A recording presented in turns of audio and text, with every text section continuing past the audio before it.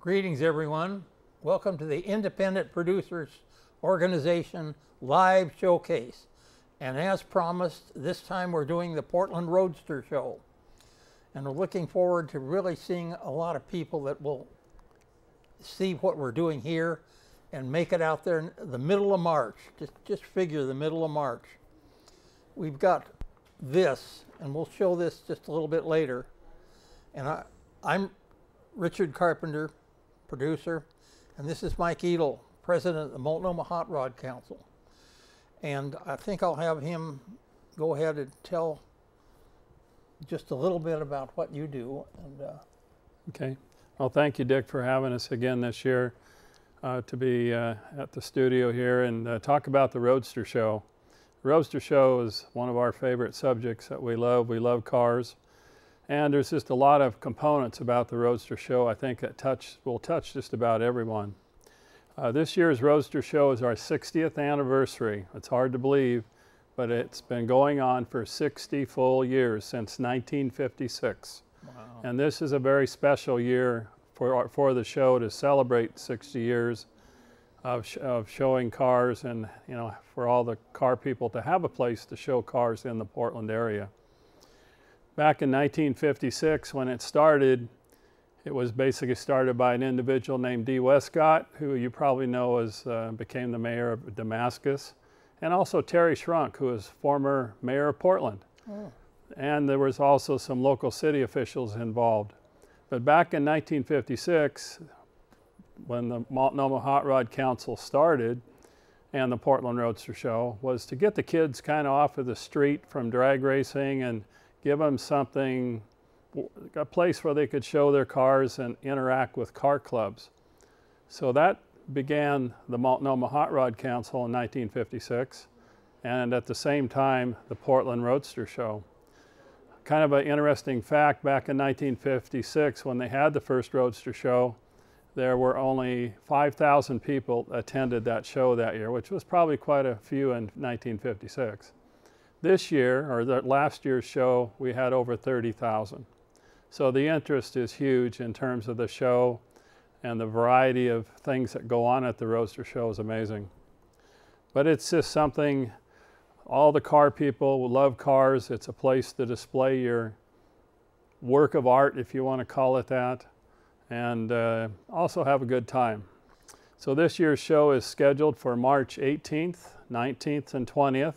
It's a Friday, Saturday, and Sunday out at the Portland Expo Center. About 7-8 years ago, we moved the show from the Convention Center to the Portland Expo Center.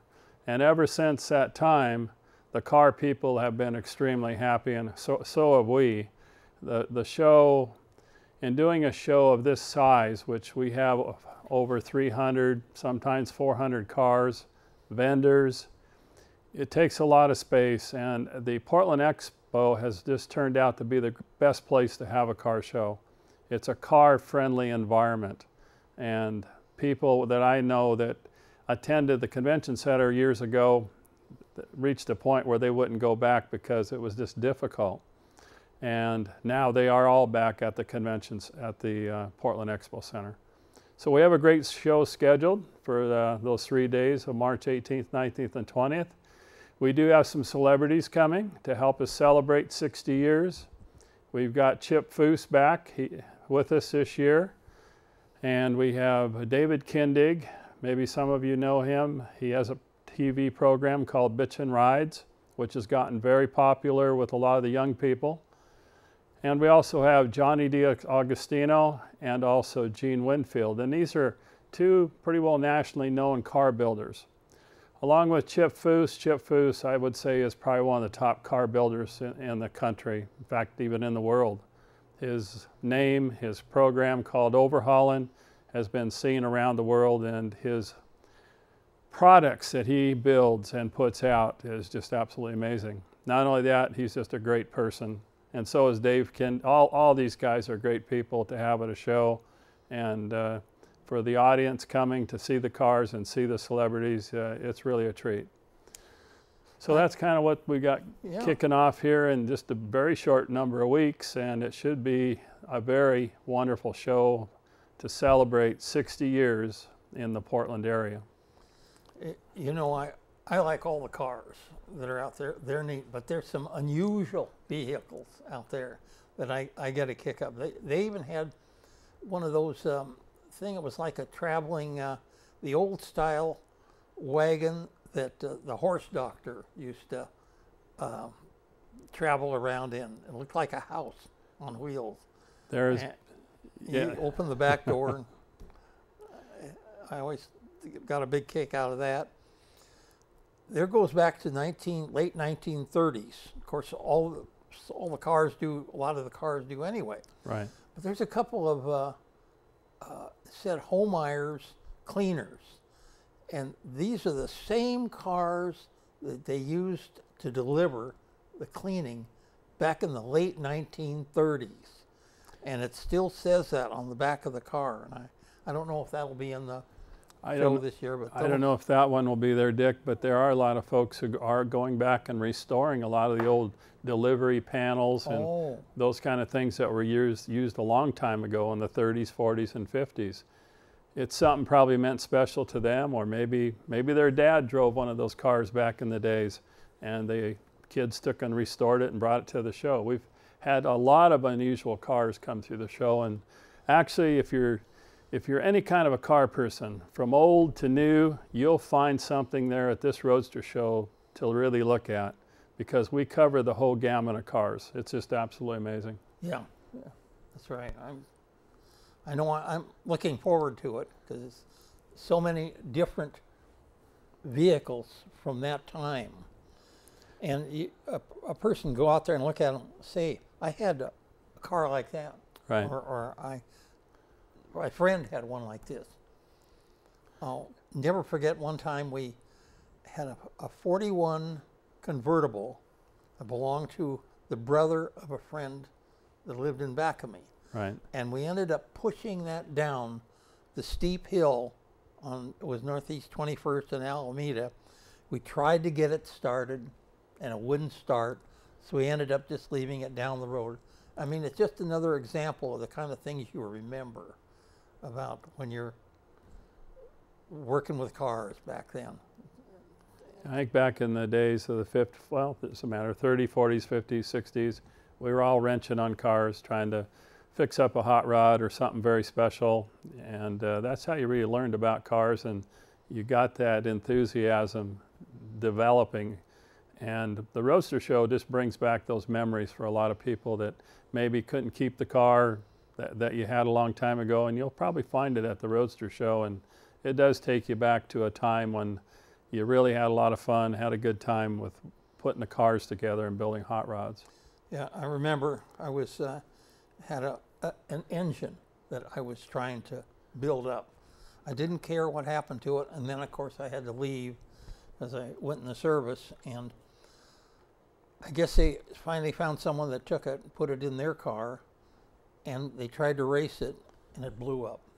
Oh, you know, I mean, it was like all the dreams just went away. So all you can do is see those kind of things when you come back to the show here. Oh yes, definitely. Those old time carburetors, camshafts, things like that had names.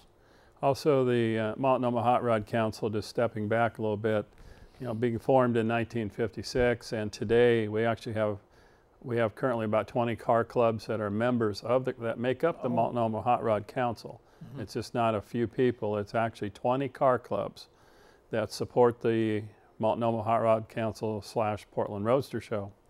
And most of the car clubs involved in the organization do a lot of special things for the community and a lot of folks. And a lot of that's probably not publicized or known, but a lot of the car clubs put on their own little cruise-ins or car shows, raise a little money, and they donate that to charities throughout the year. It's just amazing what each car club does to help people. Probably one of the most impressive car clubs, and I'm currently a member of, to talk about is the Farrell's Car Club. They have a mission, and their mission is called Missing in America.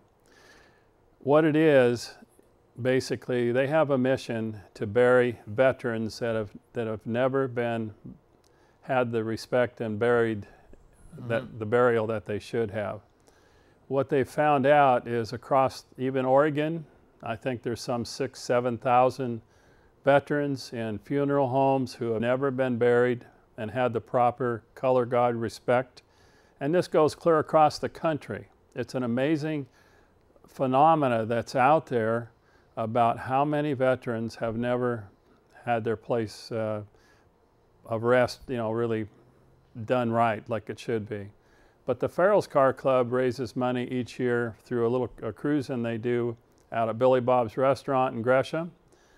Every Wednesday night they have a cruise-in, and the monies raised from that go to the Missing in America project. And this is to bury veterans in Oregon or even across the country to have the proper burial and respect. So it's something a lot of these car clubs do that a lot of people don't know about. And also they support Lines for Life, helping veterans that are having issues, trying to prevent suicides.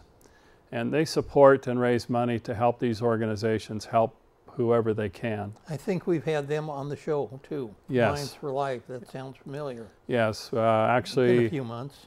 One of our Miss Oregon ladies that was one of her platforms is Lines for Life. And the Farrells have really picked that up and are supporting that organization. So it's amazing what a lot of the car clubs are doing that are part of the Multnomah Hot Rod Council. They really get out there and try and do the right thing. And I'm pretty proud of all the car clubs that are in the council that help people, help veterans. Wherever we can, we try and do the very best that we can. One of the other things that we got involved in about 10 years ago, we are a sponsor of the Miss Oregon organization. And we've had Miss Oregons at the Portland Roadster Show since 2006. So last 10 years, we've been a supporter of that organization, and it's a phenomenal organization that we're proud to be a sponsor of. These young ladies who are Miss Oregon, it's not about all beauty. It's really about every one of these girls having a platform. They're out there promoting a charity or helping Lines for Life or cancer. You can name it, but each one of these ladies has a platform that they work on for 1 year. It's a full-time job. They go out and do appearances. Like in Oregon, the current Miss Oregon does about 350 to 400 appearances throughout the year at different events. And like I said, we're pretty proud to be a sponsor of the Miss Oregon organization. And this year, our current Miss Oregon is Allie Wallace from Portland. And unfortunately, she couldn't be here tonight, as we normally would have her here, but she is in Japan with a trade mission for Oregon, trying to gain business activities for the state of Oregon. And actually the Miss Oregon program has been designated, or the young ladies and the program are designated by the Oregon legislature as the hostess to the state of Oregon. That's the formal title that they have, which is kind of cool. So this year, Allie Wallace will be at the show, Miss Oregon 2015, and we've also invited Miss Washington. Lizzie Jackson will be at the show this year. Since we are Oregon and Southwest Washington, we cover quite a territory, and it's just not always about Oregon. It's also about Washington and what the folks do there. So we're pretty proud to have all these folks come to our show this year and help us celebrate the 60th anniversary. One of our past Miss Oregons was on concussion. I remember that. Yes, we had. It's a good, important thing. This young lady, Allison, was going to OIT, and her platform was concussions because she had suffered 4 or 5 of them playing sports and so forth. And just to make that concussion awareness to everybody, it's just something you got to be aware of, because the damages, as we are hearing about in pro sports, can come back on you down the road years later. So you want to prevent that and be safe about it. I wanted to mention that in the background is last year's show, Cars. I mean, you'll just see going from one car to another. great DVD to have that. That's really neat. And that's really a product of our Portland Roadster Show photographer, and his name is David Jothan. He's actually a member of the Farrell's Car Club. He's been our photographer for a number of years. And he puts those DVDs together. He takes a picture of every car in the show and puts together DVDs which the audience or customers of the show, you come in, you can buy a DVD and actually see every car that is in the show competing. Yeah. It's really a phenomenal amount of work that he does, and we're just really thankful to have him do that. It would have to be a lot of work to It is. one after another. And that also ties in the putting together the DVD and all the photos. It really helps us at our awards ceremony on Sunday afternoon. Oh, yeah. We give out between 300 and 400 awards at this show. Sounds like a lot, but we are a member of the ISCA, the International Show Circuit Association, and their judges come to our show and do all the judging for all the cars that are there that want to be judged. And they are the ones that select the cars that get the awards. We do not. None of the people involved with the council or the Roadster Show or whatever do not pick cars or have anything to do with that. This is a totally independent group of show judges that come in and judge our show. They also judge other shows around the United States. So they're very professional and they know what they're doing and looking at cars. So it's totally independent. Yeah. You can't say that we don't have any influence, and we don't want that. Yeah, that's the right way. Yes. Right way to have it.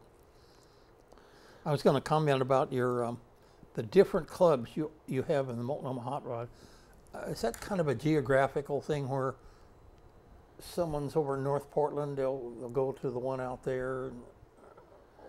No, not necessarily. Maybe the car they like. It depends on the car club, the people. A lot of the car clubs have different cars that they associate with. For example, the Northwest Corvette Association, Corvettes. There's a Viper Club. There are a lot of hot rod clubs who have a mix of cars. I mean, it could be a hot rods, 55 Chevys. It's just a grouping, or different clubs have different missions, like the Farrells and their mission. So I think people join the clubs based on people that they like to associate with, the type of car, and maybe the mission of the club and what they're about. You know, whenever I see an old rusty car, a Model T or whatever, I always wonder how do they get new metal, a new material to replace in that vehicle? Are there places in the United States that go out of their way to get this kind of Yes, thing from there are a number of businesses that actually produce parts for the different models of the cars. Probably one of our local producers is Chevs of the 40s in Vancouver. They produce parts from 1937 to 1954 only. And they have parts reproduced of the exact type that were made on different vehicles, the old Chevys or Fords or whatever. And you can buy these reproduction parts and replace them on maybe a car you're restoring. Maybe it's full of rust. You can replace all these parts now. They're all being made. And they're all available, I mean, for different businesses. There are businesses that focus on trucks and different years and so forth. And so it's amazing the products that are out there to help you restore your vehicle. It would be impractical to try to put a vehicle together just with these parts, I take it. No, you could. Really? You could. If you had a bare frame and some basics and you wanted to build it back up and it was all rusty before, you could put back that vehicle into original condition. Okay, all right. I think that's neat. And so you're saying that all these different groups just depends on, I mean, maybe they find out, well, I want just Fords well, you got to go over to Lentz or something like that if you want to do it. But really, you're probably already involved by that time. You probably know somebody that. Yeah, so that's another element of joining a car club. If you have a particular collector car or whatever it is, joining a car club, you get acquainted with a lot of people who have knowledge of vehicles, and that's how you learn about how to restore a car, how to show a car, all those kind of things. That's what I started back with in 1971. Bought my first car, and I got into a car club, and if it wasn't for some of the people in the car club, I wouldn't have been able to know what to do to put together these cars and make them really show cars. We used to go to the Roadster show back in the 60s, and you'd see all these cars, all beautifully chromed, beautiful paint jobs, and you sit there and you wonder how is it possible that somebody could have got this together and look like it does, so beautiful. Okay. Well, when you actually kind of do it yourself and you get acquainted with people that have the knowledge of what to do, how to do it, where to get the parts, all those kind of things, it's kind of a ongoing challenge to keep building a car, and once you learn how to do it, you can do it. Oh, yeah. Certainly. Well, my point was that some of that material could be so old and damaged that you got to get, well, like you say, but that just for a limited Chevrolet time frame, right? It's not Ford. I suppose you want Fords. It's not limited to any particular model or years. Like I said, you can rebuild, replace just about any parts on any of the cars out there that you could think of nowadays. Okay, all right. That's. I think maybe just expand on that a little bit, Dick. Yeah. One of the things at the Roadster show, for the car enthusiast and the person that's building a car, we have over 130 vendors that come and set up booths and so forth at the show. Some of them will demonstrate their skills as far as working with metal, the tools you need. That's all there to be looked at, and talk to the people who have the tools you might need to put together a vehicle. So we have over 130 vendors come to the show each year. Also this particular year, as I understand, we've got well over 50 20 by 20 full displays coming. And these 50 cars have probably never been seen or shown before. So these are all new products that have been built and put together to be displayed at our Roadster show this year. So the quality of the cars has just been absolutely amazing that we're getting for the show. They're in someone's garage up to now? Yeah, probably. Somebody's been storage or whatever. Yeah. Kept them up, or a lot of them probably are just completed the build on the car, and they're going to show it first time at our show. We also have several cars coming that are grade 8 cars who compete at the Detroit Autorama for the Riddler Award. This is considered the highest award in the car world for a vehicle if you can win that at Detroit. And the grade 8 cars, there's a number of them they consider grade 8, and out of those grade 8 cars, one of them is selected to be the Riddler Award winner. Okay. This year we have several grade 8 cars coming to our show, which are phenomenal. Best in show. They probably, yes, would be best in show. Okay. So that's kind of something to look forward to. Like I said, the quality of the cars, absolutely amazing. Yeah. Also, we, as part of the Roadster show a few years ago, we upped our prize money to hopefully entice some of the higher end builds to come to our show, and it's working. Mm-hmm. We're getting them. Our top prize at the show this year is $10,000. Oh, okay. And that helps certainly bring in people from back east who do have a lot of the high-end cars and are competing, showing their cars on the show circuit, and they do come out to our show. Even if it costs them $10,000 to get here. Well, maybe, yeah. There's a pride in showing your car right. and winning a show. Absolutely. That's right. So we've tried to do those kind of things to enhance our show. Actually, our show, the 60th or the Roadster Show now is probably considered, we are considered one of the very best shows in the country. Yeah. If not, I could almost say the best, but our location, our facilities, our prize money, the quality of the cars we get, and we've had no issues at all. In talking to the other promoters of shows that show around the, have shows around the country, we're right up there with the very best. And it's taken a good 7 years to really move it to another level. And that has to be accounted to Dwayne Cassidy, our show chairman, who took over about 7 years ago, and his efforts and his team's efforts, including David Jothan, who's our co-producer for the last couple of years. They've raised the quality of the show up there where we are right with anybody in the United States. I remember him saying that it's like he got up in the middle of the night and worked 10 hours before he even realized that he had been working that long, trying to just organize the whole show. Dwayne works every day. Dwayne and both David, they're out there promoting the show, whatever they can do. It's a full year job, actually, that they do this. And it's all volunteer. In putting this show together, that's what we all are volunteers. Because also a couple years ago we changed our status. We are now a 501c3. We're a fully non-profit organization.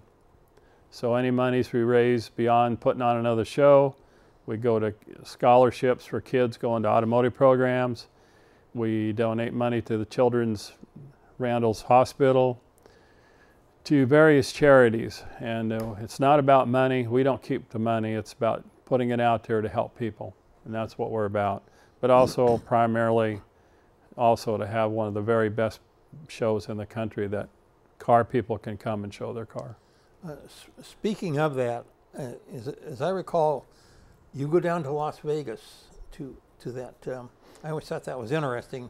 When you go down there, there's a car show that you have to be in the business. Yes. Every year, in the first week in November, every year we go down to the SEMA show, which is actually the largest automotive product show in the world.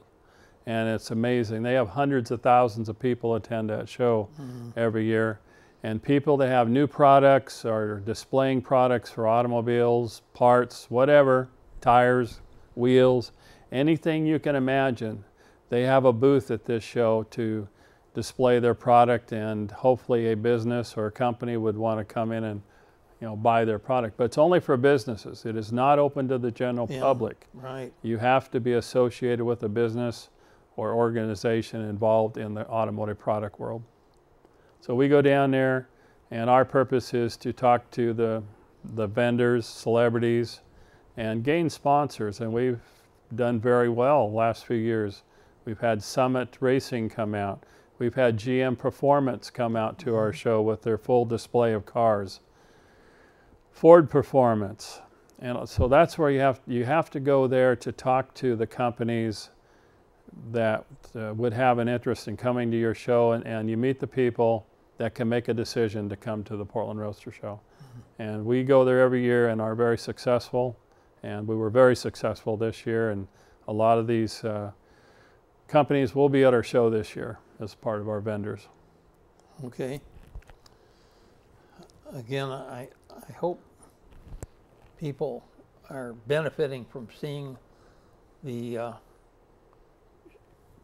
cars on the back of it's on the screen here. Yeah, those cars are from last year's show playing, which are all cars that were in the show. And like I said, it just gives you a sample of what type of cars that are shown there.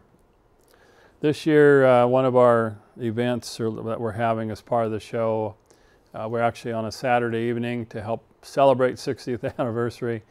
We're having Johnny Limbo and the Lugnuts, who are really a famous local band, oldies band, will be there Saturday night from 7 to 10.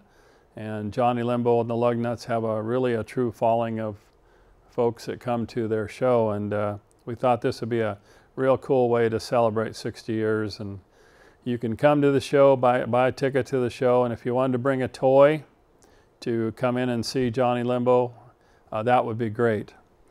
Actually, the toys are tied to a toy run that the Multnomah Hot Rod Council is doing each year.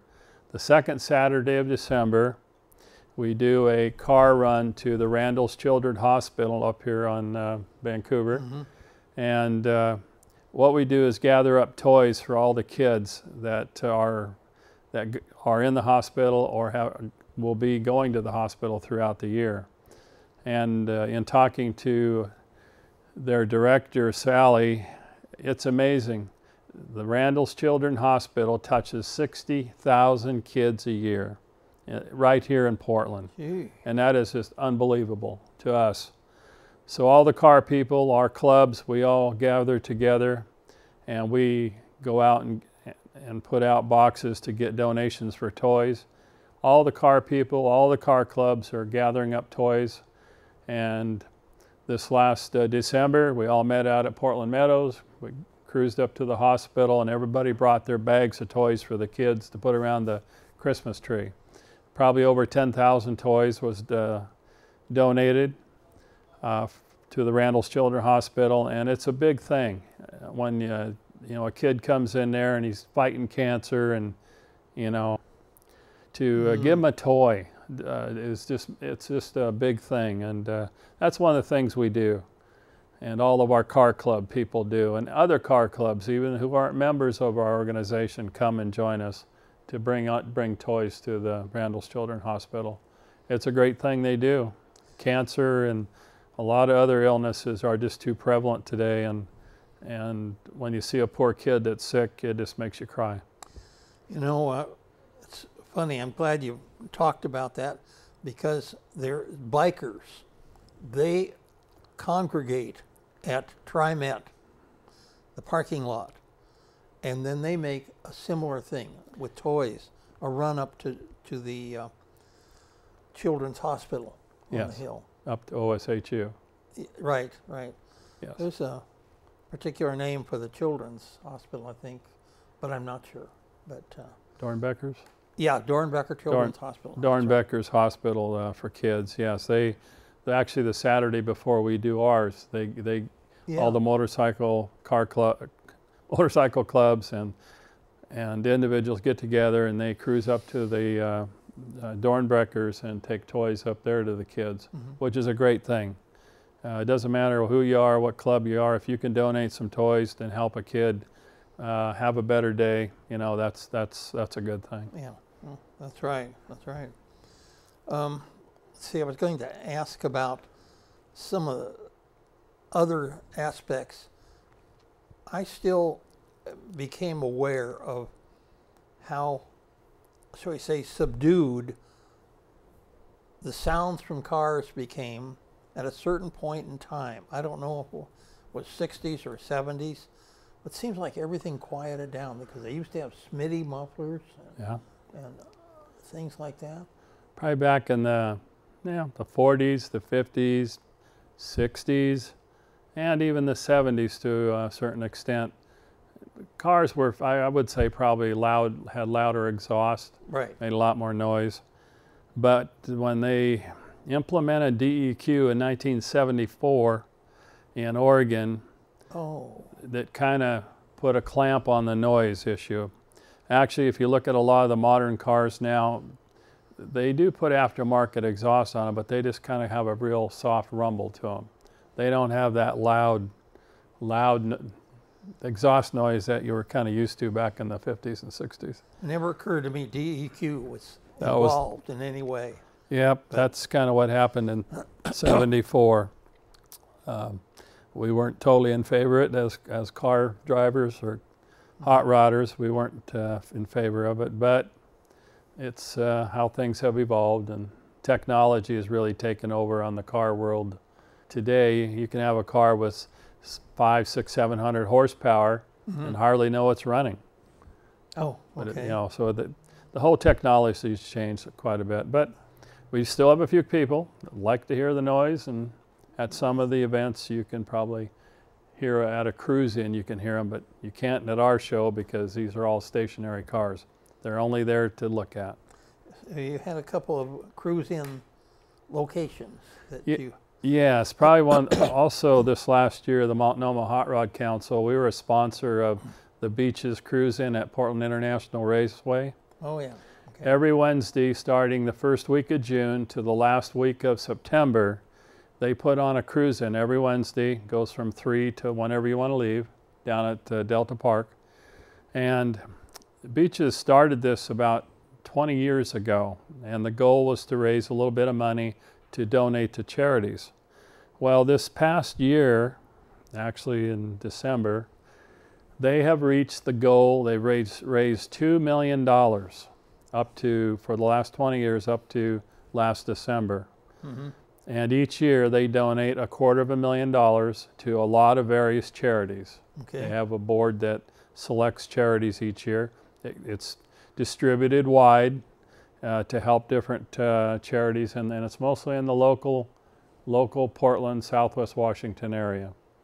And each summer, the cruise-ins, you can take a car down there, and it's $5 to get in. That's it.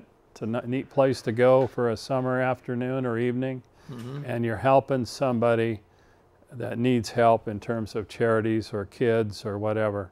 And you can go on the Beaches website and read about what they're doing, but it's fabulous. And it's just another great avenue for the car people in Portland. Now there is also another cruise-in that's put on by the Farrell Street Rodders in Gresham at the Billy Bob's restaurant. And they, every Wednesday night or afternoon and evening, they have a cruise-in kind of similar.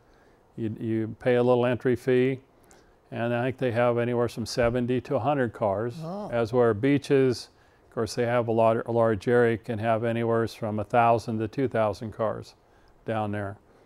But the monies that they've raised go to help the veterans. I mean, that's their mission. But the Beaches Cruise-In goes to help many charities. Of course, they have a lot more that they can help with, and both events are great. It's just a great venue. All summer long, you can go to either one, have a great time, and get your car out, and then where the sun's shining, you know. Right, right. There's one out at Cascade. Oh yes, also it's kind of a phenomena that's kind of started. Maybe some of the car people know about it, some don't. But as an example, out at Cascade Station out at Portland International Airport, every Saturday morning from about 7 to 9 or 7 to 10 in the parking lot out there where all the stores are, car people are cruising out there, and this goes on all year round, and they'll buy a coffee or a donut and go talk to all the car guys around there and look at the cars. This is happening in a number of locations that we've seen. And I think another good example is a few years ago we had the opportunity to go down to California and meet with Chip Foose at his shop, and as part of, we took down, it goes a little bit longer, we took down Brendan Adams. Now Brendan was considered the tallest kid in the world. He was like 7'6". He is now way over 8 feet. He has a growing disease, I guess you'd call it. But anyway, one of his wishes was to meet Chip Foose. That was his car hero. So we were able to work it out to take him down there to meet Chip Foose for a couple days at his shop. And as part of this, Chip said that we should go to this cruise-in over at this mall. It was a particular donut shop that put it on. And we happened to show up there on a Saturday morning, about 7 o'clock. Couldn't find any place to park because it was just absolutely packed. There was over 500 cars down, this was down in by Huntington Beach, California, that these folks come there every Saturday morning, cruise their cars out there. Of course, California sun shines a lot more than we do. Yeah. But it's amazing what the car people want to get out and go take their car for a drive. And now it's kind of starting around here. We're seeing that same phenomena starting at different car different malls or Starbucks or coffee, where there's coffee, and kind of get together on a Saturday morning and talk cars and have a good time. So That's right. there's definitely one out at Cascade Station. There's one to maybe go take a look at some Saturday if you don't have anything to do. Okay. And then maybe talking a little more about this year's Roadster Show, as same as last. Yeah. We also do a lot for kids. Now, part of our show, we have a high school challenge. And there's approximately about 30 high schools. From each of their automotive shops, a student will enter a car to compete in our high school challenge for trophies.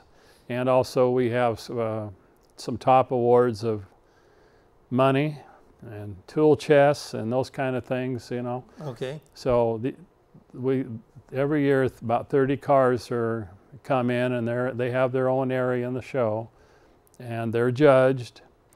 And it's a way to promote the car hobby, having kids get interested. And when you come into a Roadster Show, you know, as a student, and you see all these cars, and you get a chance, you can talk to all these car people, and it gives you good ideas on how and maybe what to do with your car for your next build or whatever you're doing. But it's a way the kids learn, and we support that 110%. Across the board. We also, last couple years, Dwayne Cassidy, our show chairman, and David have started what we call our pedal car build. This got kind of started on a fluke a little bit, where Summit Racing donated us some of the small pedal cars. And what we've done is we're giving those out to various high schools or community college. And the students that are in the automotive program who maybe don't own a car or don't have a car that, you know, they could show at the high school challenge or Roadster Show, they take these pedal cars and they put together a design team. So by doing that, you're getting students involved who maybe can't afford a car, don't have a car, but they can actually take a pedal car, customize it, paint it, do whatever they want with it. Creative. The only rule that we have is it's got a pedal when it comes back, but they bring it back to the Roadster Show. And before the award ceremony on Sunday, they will be auctioned off. And there are just people clamoring to buy these cars. They are just phenomenal, the designs and the customization that they do for these cars.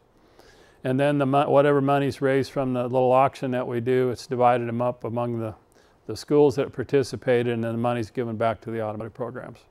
So we've been doing that, and it's another way to get the interest of the car hobby out there, maybe to kids that don't actually have a car.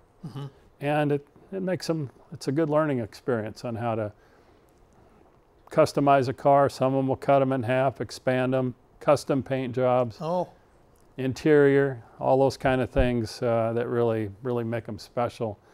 But ultimately, the monies go back to help Are these cars that are about this long?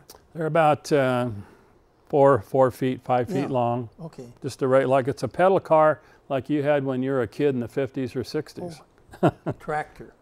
Well, okay, it could be a tractor too, but they pedaled, you know. So these were a lot of fun, and they bring back a lot of memories for people, and they are really collectible these days, the pedal cars. It's amazing. Okay.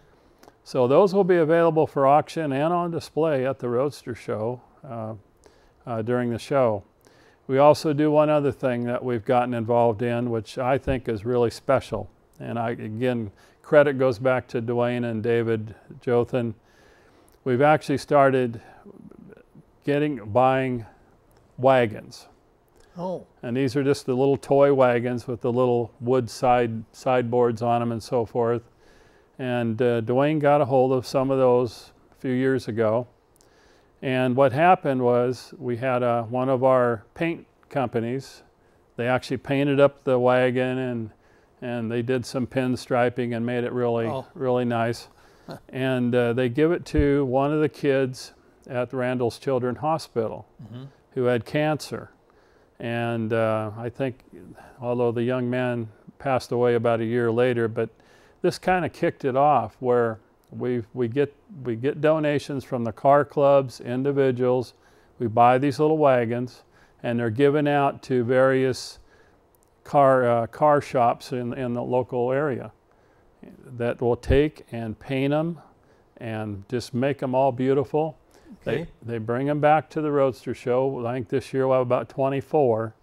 And the Cancer Society brings in about 24 young kids, and they can pick out a wagon to take home. Oh, okay. It's something special that we like. We just love to do it. And you know, again, for a young kid that's suffering from cancer or illness, this just makes their day. And those are kind of little things that we do at the show that makes it very special.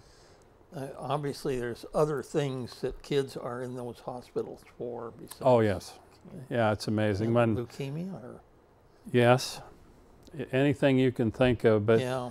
When Sally was telling us at the toy run, you know, that they touch 60,000 kids here in Portland, it's just unbelievable to me, but they do.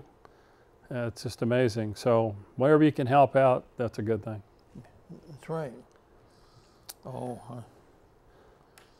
wow, we sure run the gamut today. That's great. Well, you got to do what we can do. All of us, there's so many people that, and there's so many car people out there that you'll see it, that will donate prize money and that kind of thing to support our event also, that are given out to the kids and so forth. There's something else that kids do in the back there. They put together they get models. We used to have a model contest where kids could come in or bring a small scale model, show it, and also I think on Saturday, if I recall, they would get these models that you can snap and put together. Kids would come in and do that. Okay. But we're not doing that this year. We're kind of delayed on that. That's something we're going to look at next year, but we don't have that. Hard to do everything on 60th. We don't have that event this particular year. So we do have we're going to have 2 souvenir booths at the show. We're going to have 2 entries from Hall E and Hall D. And we have a lot of great souvenirs of the show. And one of the things that we're doing right now is this is our Portland Roadster Show program from last year. Right. And actually, we are the only organization in the United States that I could actually say that puts together a classy program. We've never seen another to match it. And it's about 82 pages, has cars listed in there, vendors, and so forth. And you can advertise in this program. If there's anybody out there, if you want to put a business card or an ad about your business in this program, you can do it. And all you have to do is go to portlandroadstershow.com, and the information is there to go ahead and advertise in our program. It's really inexpensive. And we're not about really making money on the program. It's about getting it out there, advertising the show, and so forth.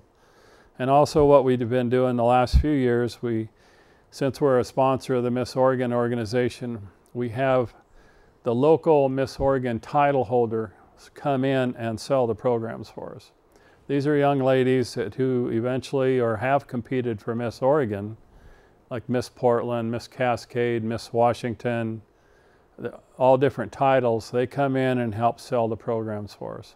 They're wearing their sash and maybe have a crown on, and it's kind of classy, and all the car people out there need to buy one this year, because this will be a collector's edition for the programs this year.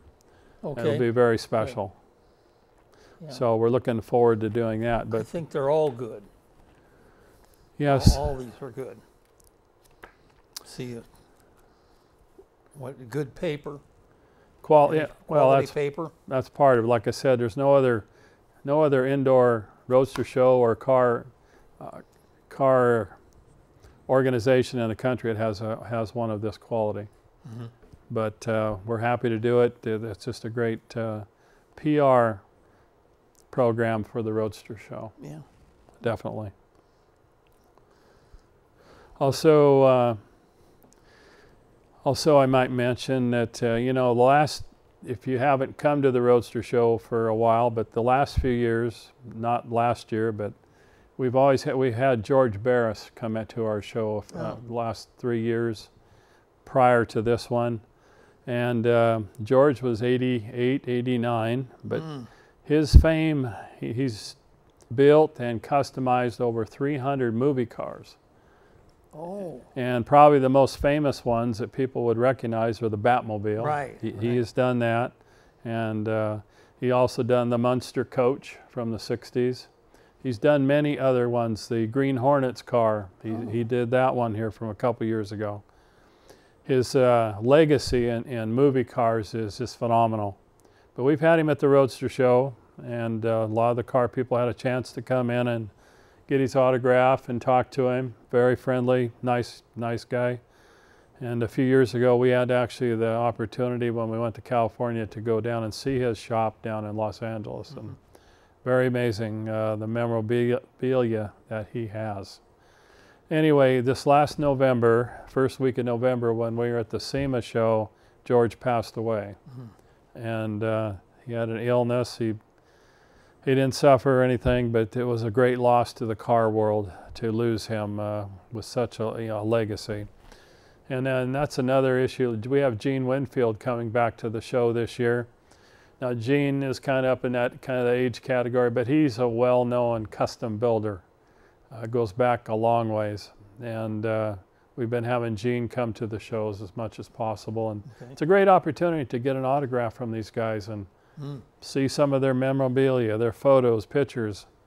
You may not have another chance. So that's another reason to come to the show and see some of these great people. You had a lady there one time. I remember she was in a booth over in... Does that ring a bell? Candy Clark. Was it her? From American Graffiti. Okay. Yes, we've had some of the stars of American Graffiti. A couple years ago, we had Cindy Williams come out and Candy Clark. They both were in the American Graffiti movie, and of course Cindy Williams went on to other TV shows. Became pretty famous, but two great people.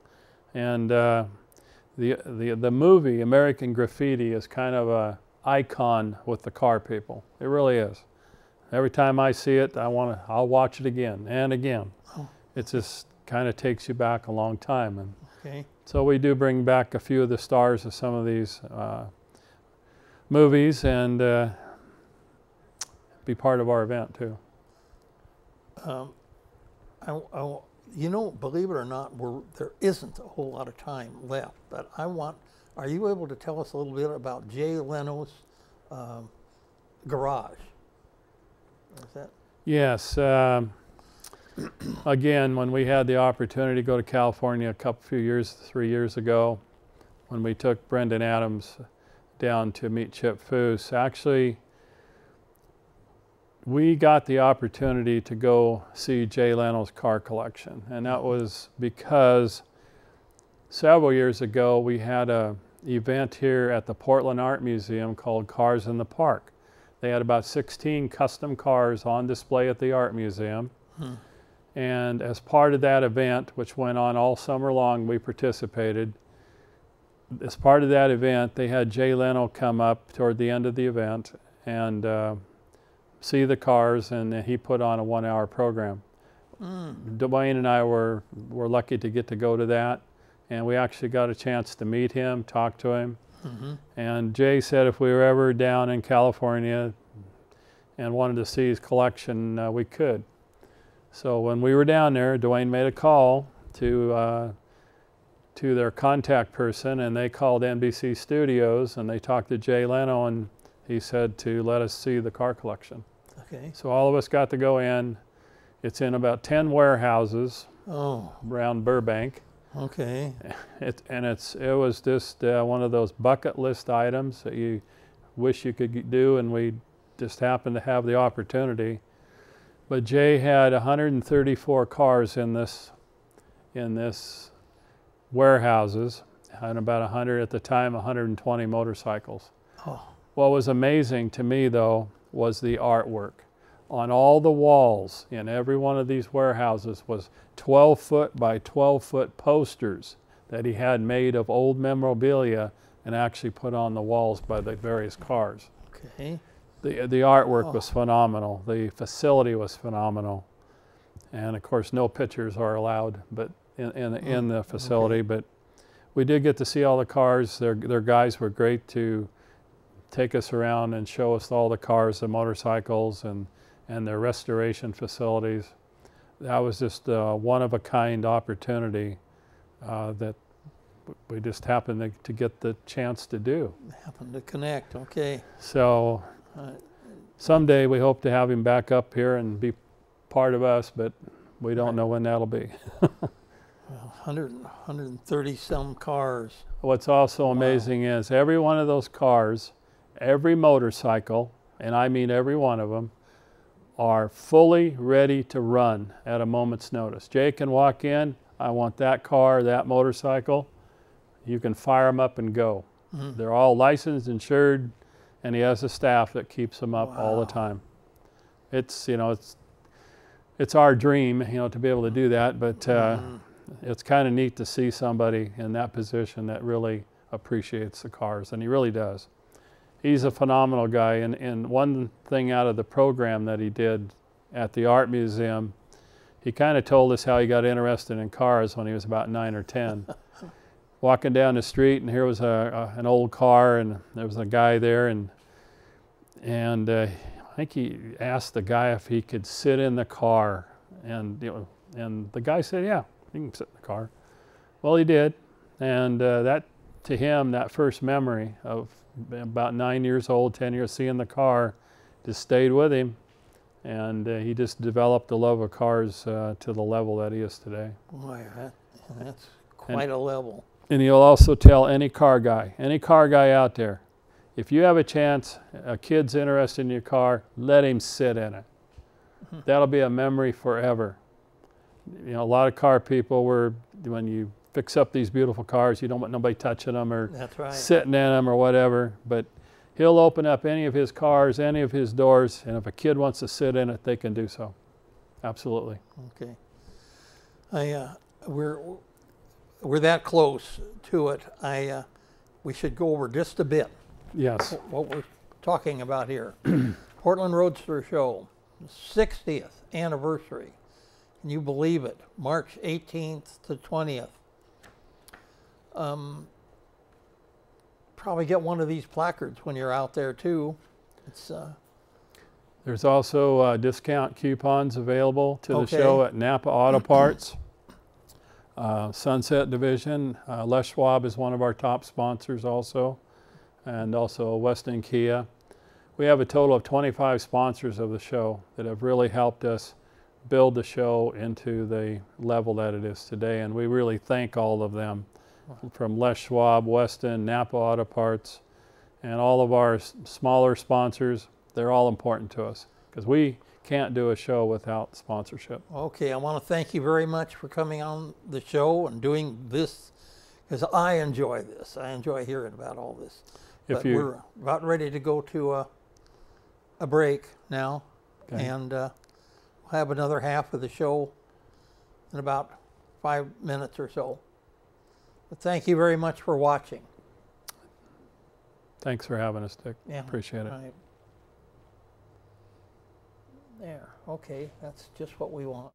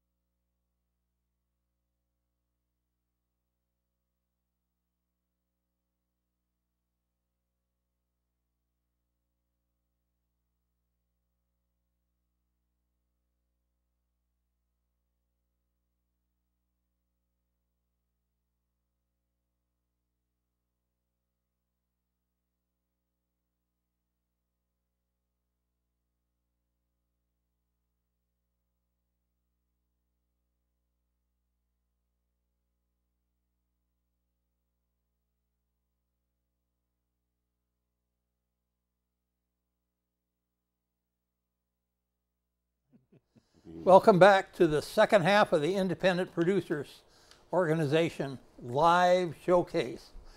And this time we're going to do, I'm Richard Carpenter, producer, and I'm going to turn it over to Bruce Broussard, who will in turn introduce his guest. Right. Okay. Right. And a producer too, right? Yeah, absolutely. Yeah, I want you to do stuff and I want you to that know help that me. I want you to know that Richard does a real fabulous job. We've been knowing one another for years. In fact, Yeah, that's right. Part of that original group, so to speak, right? Not That's too many right. of us left. Seriously. That's right. Not too many of us left. That's Bob Headlam. Yeah, remember Bob? Oh boy, got what a me guy. into it. Really miss Bob. You know what I'm saying? That's right. It's fantastic. Now we got Jim. Jim is still running around. You know, he's doing He's his thing. still around. You know He's what I'm saying? trying to back away from it, I guess. Exactly. How often do we meet now? How often do you guys meet now? Just a second. This is it. In the meeting. Second Wednesday of each Wednesday month. of each month. That's So it. this is the piece right here now. This is I it. got to get together with you guys because we're going to have a candidates fair, and I want to make sure we work together on this. Oh, piece. okay. That's That'll what be a I'm. fun deal. That's what I'm Okay. figuring on. Okay, candidates fair, the 20th of this month, for that matter. Oh, We'll- okay. We'll all kind of discuss it and kind of get a sense of how to put that piece together. It's going to be on a Saturday, on the 20th. Okay. Okay, and we're going to have 3 hours to do some pieces. I've got some. Is some it things together. here? Yeah, it's here. Oh, in the okay. big audience. So just all All of us right. get together. So maybe after the deal, we'll chat about it a little bit more. Okay. Okay, well, thank you very Well, much. everybody's- You see, we're business, right? We're having a meeting, right, to a certain That's degree. right. Well, you And we just talked happen to have a about- show just to give us some idea of what the impact that we normally brings to the table here at Portland Cable Media, right? Okay. Very, very important. It is the people. It's the people's show, and too often they're not given any consideration, and that's why it's so important for us to continue doing what we're doing here in this marketplace. And in fact, cable access is throughout the state of Oregon. You know, I mean, reaching the That's right. people across the board, and it's very, very, very, very important. So with that, we're going to give you sort of a sampling of some of the things that we do. Rich is going to be here with me, and vice versa, and we're going to give you some idea of a sampling of the impact of what we're doing. As you know, we're right in the midst of politics and political, and well, we got to pick up our leaders. You know, it is a government of the people, by the people, and for the people. And so we've got to select representatives that will represent us, i.e. at the table. We have local elections, i.e. to represent us from a local standpoint, because the masses don't all basically serve at the same time. We elect someone to do that for us. And so it's very, very important to vet these folks to make sure we got the kind of representation that we want. And this is going to be a good example of the show that shows you that we got a problem. We got to get back down to grassroots like it was at one point in time. A government of the people, by the people, and for the people. And I've got an excellent choice here with us tonight. His name is Bruce Cuff. He happens to be a candidate for Oregon governor. In fact, he's really a nonpartisan. And it has to be nonpartisan. Once you get elected, you got to represent all the people. That's right. And I was looking for the right guy. What party? Yeah, he happens to be the Republican Party. Okay. But That's all due right. respect, He would be. Yeah. But but like I said, he's a really nonpartisan. Once they get elected, it's a government of the people, by the people, representing all the people. That's right. And so it's important to know. And that's what I did with I vetted him in particular. There are a number of other folks that are running for office, but we're going to use one, and then in the candidates fair you'll probably see more. But we got Bruce in there. Welcome aboard, yeah. Well, Bruce. welcome. Glad to be here. We represent the Republicans. Yes, right. I always wonder who represents the independents. The independent, we do that too. That's the whole idea. we got the whole deal. All right. Okay. Well, what we're going to do is that again, Bruce is running for governor. He's got a number of issues that he tends to be representing himself. But the unique thing about this particular discussion with Bruce, because he's going to be back on again, is that there's an issue that's involved within our state right now that is in discussion, major discussion. And from this area, i.e. Multnomah County, the Tri-County area, we're not as familiar with the issue that's outside of this particular area. And I'm talking about Harney County and BLM. You're going to get a better a definition of that from Bruce.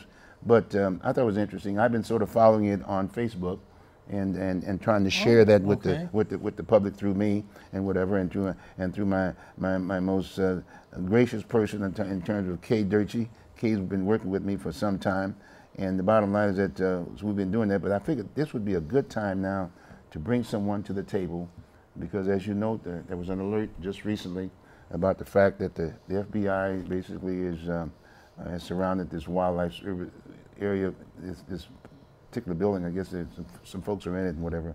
Anyway, rather than getting into that, Bruce, welcome aboard. Thank you very much. Why don't you just give us just a little brief background of who you are, Bruce, where you live, you know what I mean, a little background, and why did you get into this piece of running for office? Well, my dad was a barber in the Brooks area, Brooks-Hayesville area, for about 43 years. And I, sitting in that barber shop, I'd listen to the farmers and the business people that were there come in with just some common sense solutions on how to actually fix state government. When things were wrong or things weren't working the way that they should have, these guys would come in there and, you know, the conversation went something like this. Roy, my dad's name is Roy. Roy, you know what they need to do is this. And then one of the other guys would say, hey, that's a good idea, but you could tweak it a little bit like this. And so they'd have this discussion back and forth, and by the time they got done, they really had a policy they could have implemented. So you know, but they'd always throw up their hands and they go, well, we're just farmers. Who's gonna you know, listen to us? So I used to say to my dad, Dad, you should run for public office because you have a brain trust here of all these folks that, you know, that you could actually tap into to get some common sense solutions for what Oregon's done. 2 years ago, I ran for governor, and I spent my time in rural Oregon, going all the way from, you know, Madras, Prineville, all the way through to Ontario, visiting barbershops and beauty salons and leaving my information and asking them to help me and asking them if they'd be willing to be part of a group of businesses where they could, I could develop it statewide that each representative and senator could call them up and say, maybe they got 20 barbershops in their district, and just say, hey, here's an issue that is going to affect you. Legislation. But you said beauty shops too. Beauty shops, okay, barbers. So I mean, that's where I went to the gun stores, the beauty shops, the barber shops. You know, men don't gossip in barber shops, right? Wrong.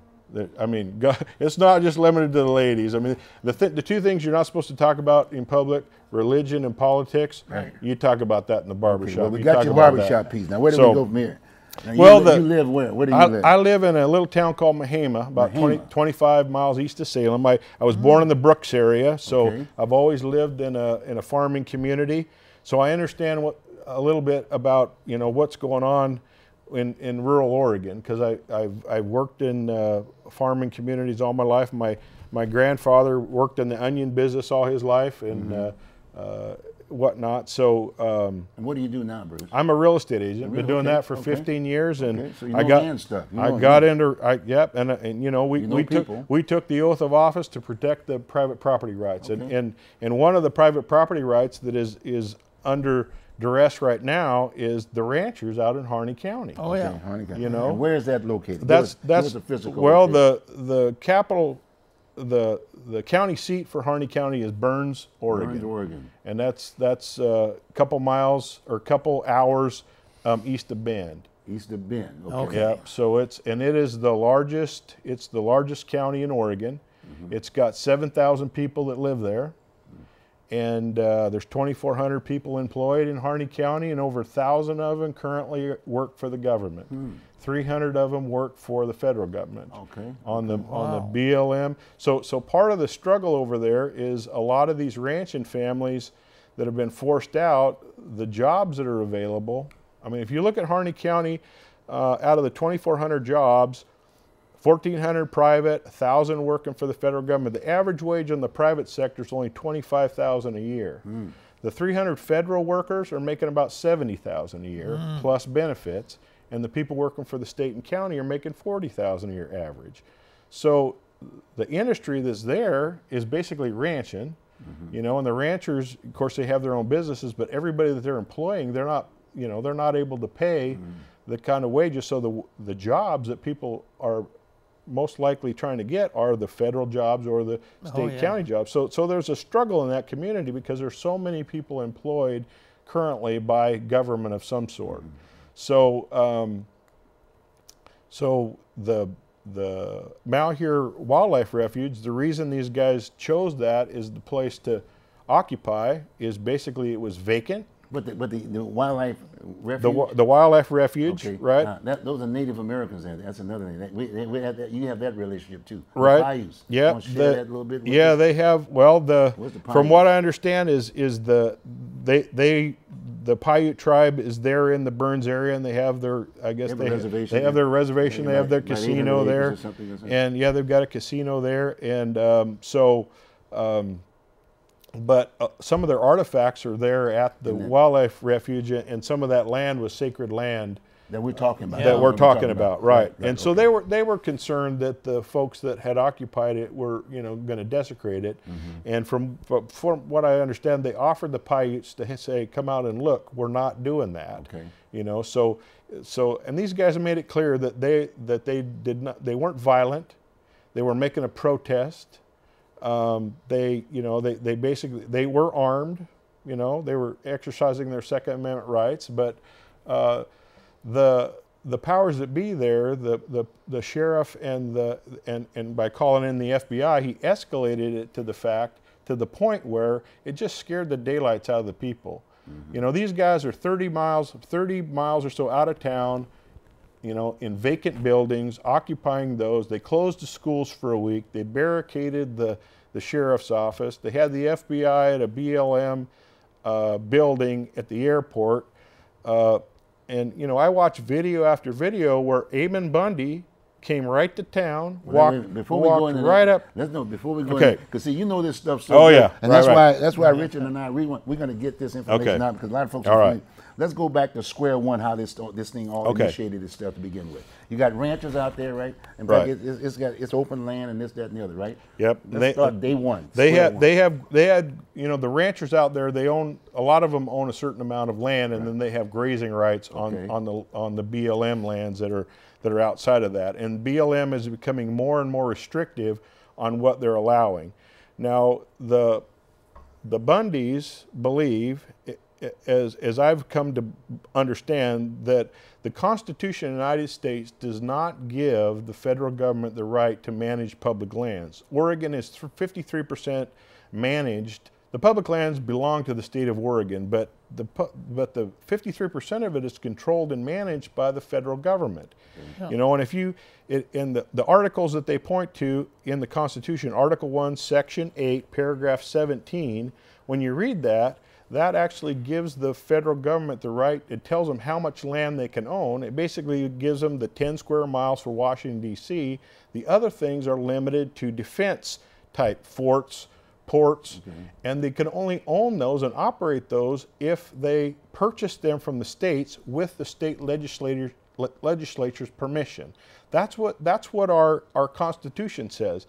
But as our country grew to the west, they stopped transferring those land. As soon as the land became a state, that land should have been transferred to the state.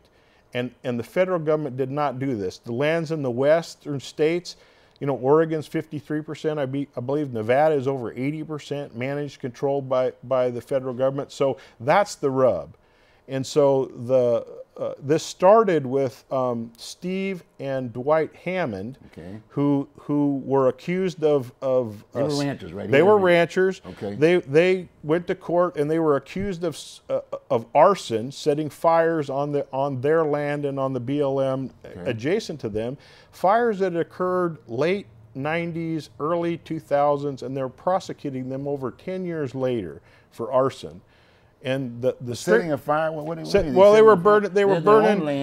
It's a normal ranching practice to burn off scrub brush. So they were burning off this juniper off of their their ranch, off of their land, and it went on to the BLM land. Oh, okay. But I don't know. Do you know any arsonists that put out their own fires? Both the fires that these guys were accused of setting, they actually extinguished the fire themselves. So. The one of them, I believe, it got a little out of hand. But if you watch some of the videos I've seen, the BLM they do the same thing. And I watched one video where they torched all the way around this guy's cattle. The guy lost 11 head of cattle that they just burned up, trying to backfire, to control this fire. And there's nothing nothing happens to those folks. Now you got the dispute. Now they're taking them to court, right? As a result well, So the first time around. So the U.S. prosecutor if you look at the BLM statutes, the maximum sentence that somebody can be sent to jail for is a year, up to a year, for doing something on the BLM land. Well, they didn't use that statute because they could only send them to jail for a year. And I believe what they were really after was they wanted these people's ranch to make that part of the refuge, to extend the refuge, because they bought out other ranchers or flooded them out and, you know, purchased them and extended their reach. But initially, though, you said initially they went to court, right? Yep. And then they were found so-called guilty. Well, they were 1 year and 6 months. They were found guilty. Okay. And the federal prosecutor chose not to use the BLM statute, but rather to use the terrorist statute. Okay. And the terrorist statute has a maximum sentence of death and a minimum sentence of 5 years. Okay. So when the judge actually ruled on it, and they were found guilty of these 2 fires, and basically they were found guilty because they admitted, those 2 they admitted to actually setting because, you know, they were trying to control. One of them was a burn, but the other was actually set to protect their own house and their winter crop. So, and they distinguished both of those. Well, when the judge got to the sentencing phase, he viewed that 5-year minimum sentence. He called it, it would have been cruel and unusual punishment. That was to the judge. send the judge said that would be cruel and unusual punishment to send them to jail for 5 years. So he sent Was Steve. that state court or federal court? I believe it is federal court. It was federal court. Okay, yep. right. Okay. But he sent Steve to jail for a year, and he sent Dwight to jail for 3 months. Yeah, And Steve is in his 40s, early 40s, and Dwight's in his 70s. Okay. Okay, so father-son. So, and part of the settlement here is they also gave him a civil penalty of $400,000 fine, and this is how transparent to me that it appears that they were after the ranch, is because part of the settlement included a first right of refusal for the BLM to take possession of their ranch if they ever sold it or lost it. So what's suspect is if you send somebody to jail for a year, one guy for a year and one guy for 3 months, and you don't think that sentence is right, it looks like when they were in jail, you would go back to court and say, hey, the judge didn't rule properly, that minimum 5-year sentence, that's what they should have done. Well, these guys spent their 3 months in jail and their year in jail, and they got out, and they still didn't lose their ranch to these folks. And they still owed $400,000. And they still owed $400,000, and they had to pay that by the end of this year, and they paid it. And one of the other things that they couldn't do is they weren't allowed to appeal. They weren't allowed to appeal. Part of their agreement was they weren't allowed to appeal. So, but the government appealed.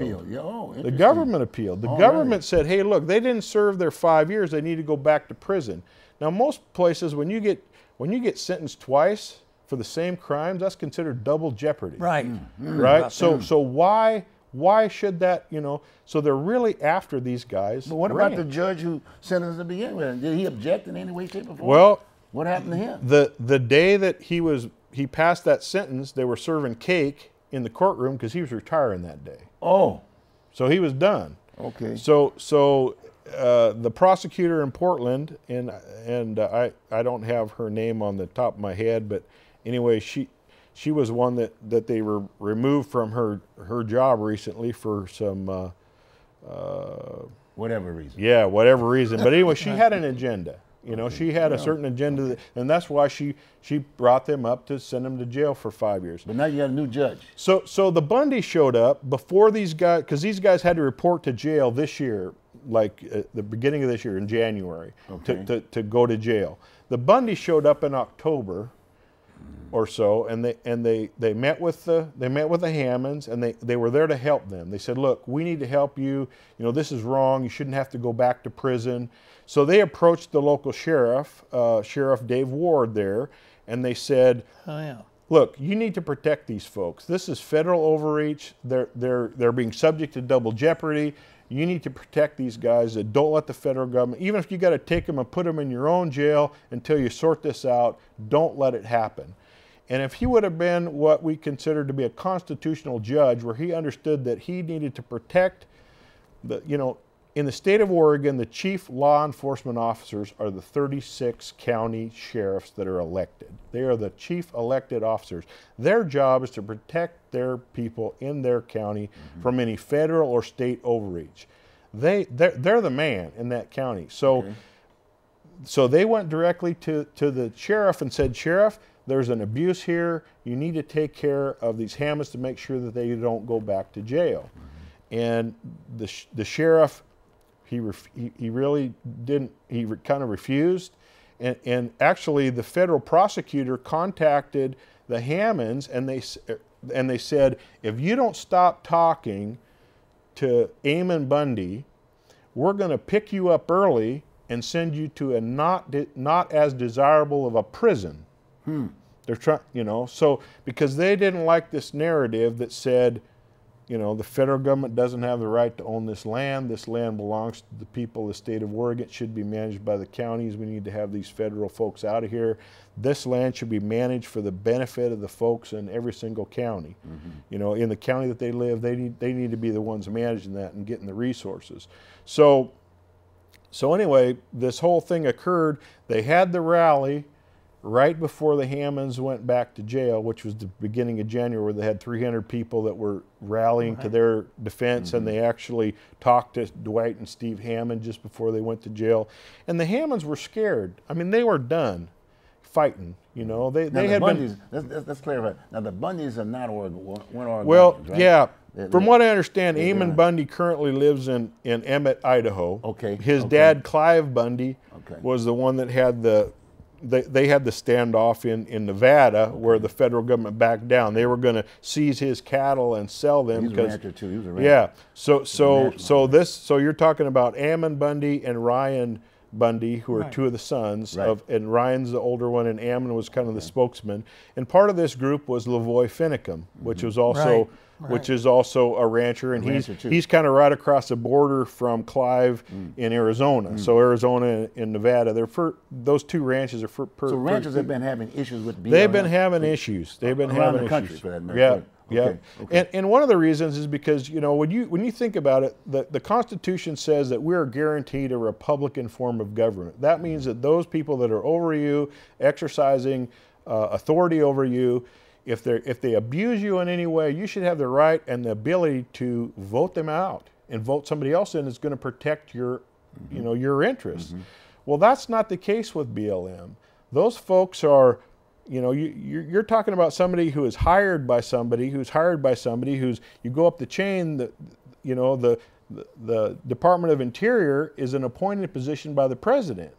So you don't have, people don't have the right to elect these folks. And so when they have an agenda where they want to get control of land and buy it for pennies on the dollar, you know, they can make these people's life miserable. And over time, these grazing rights that predate, I mean, 1936 was when they passed what's called the Hartley Grazing Act, where they basically, the government took control of all these grazing rights and said to the farmers and the ranchers, hey, we're here to help you.